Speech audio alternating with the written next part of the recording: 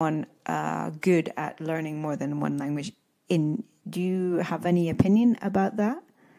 No, I haven't. We just know how to immerse ourselves in languages, living in the target language, country or not.